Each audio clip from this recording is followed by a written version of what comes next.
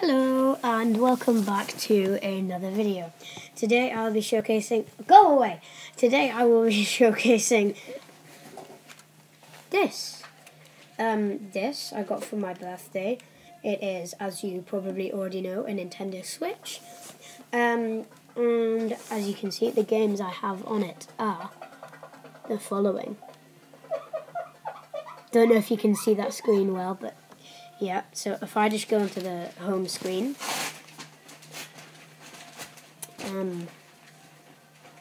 so these are the games I have. So if you look at this, you can see I have focus, camera, focus. So I have Minecraft, Pokemon Sword, YouTube, Super Nintendo Entertainment System, whatever, FIFA 20, Rocket League, Asphalt 9, Mario Maker 2, Bendy and the Ink Machine, and Hello Neighbor. All of these games are very fun to play, and my overall thoughts on the console, well, I do like this console quite a lot. I was very excited when I found out that I was getting it, and it's just a brilliant console. So, as you can see, there are two Joy-Cons on the side. We have the blue one. So I found out, so the blue one is for the left hand, and it has a joystick and it has these arrows. I found out that some people weren't very happy with the arrows. They preferred a D-pad, which is what is on most Nintendo controllers. It's on all controllers, really. And yeah, this is the first controller. On our right, we have a red controller. This controller can also be in various other colours, depending on which Switch you get, or you can buy additional controllers. So we have the classic A, B, Y, and X from the Nintendo consoles. A joystick, and we have the home button here. By pressing the home button, so I'm on my screenshots now. By pressing the home button, we can access a lot of things. So press the home button, and it brings you to the home screen. Or oops, I've just pressing the home button can bring you onto this home screen.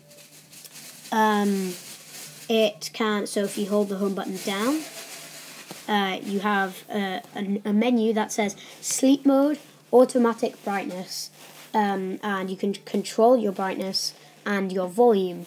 You can also put flight mode on or off. This is optional in the settings. If you double click the home button, this comes up. This is optional. And you can zoom in on certain things. You can lock the screen, and if you double click home, it exits this. So the home button is probably one of the most used buttons on the whole thing. Now, if I put these back on,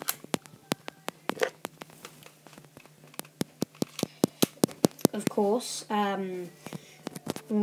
so you can insert the Nintendo Switch to a TV console, but I can't do that at the moment because my recording equipment is charging, where I would plug in the Switch, and I can't unplug anything else. But this is where I'm going to need my cameraman, Emily. Emily, could you please pick up the camera? Be careful, I shall turn the camera around. Please pick up the camera. And yes, be careful. Be careful. Okay, so this is the Switch here, and if you put this in the dock here, as you can see, being filmed now, you put this in the dock here, and when it is plugged in, it will display on your TV here. But yeah, it will display in a bigger, more quality, larger kind of screen. Now, I have went over most of the functions, but now I'll be showing you the things that I have done in the certain games. I have completed Pokemon Sword. If you look here, this is me when I completed it. This was when I got all the gym badges, and this is at the very end of the game. You get this, and it just says the end. Don't know if you can see that because this is in the way. Yes, it just says the end. That's what happens at the end of Pokemon Sword, and this is what happens at the end of Super Mario Maker 2 Story Mode. You get this pixely kind of image. Now, I will be uploading a gaming video sometime.